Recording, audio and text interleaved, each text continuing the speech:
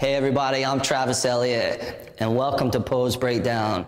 Today we're breaking down Warrior 2, what we call Virabhadrasana 2. We're going to start in down dog. Lindsay's going to lift the left leg up on an inhale, and she's going to flow the left foot all the way forward to the top of the mat. Spin the back foot flat, Warrior 1. Inhale, both arms all the way up, and then we'll come into Warrior 2. So she's going to turn your torso out to the right, right arm back, left arm straight out in front. Now, slide your front left foot over to the right. So we want to make sure that this left heel lines up with the inner edge of her back right arch. So you can bring the left foot a little bit more to the right, another couple of inches. And then can you slide this left foot forward? We want to make sure that the feet are spread out a good 4.5 feet apart. So you have a nice wide stance.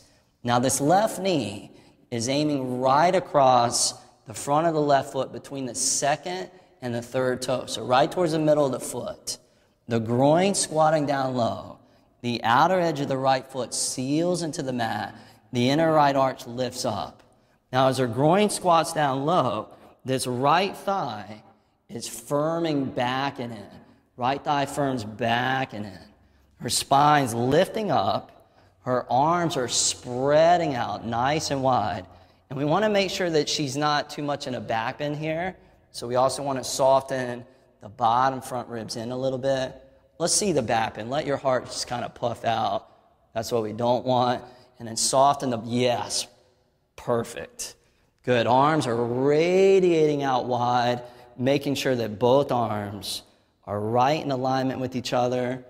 And then she finds her focus right out across that front left middle finger, that laser-like gaze. And that's Warrior 2, Virabhadrasana 2. Thanks for watching. We'll see you next time. Namaste.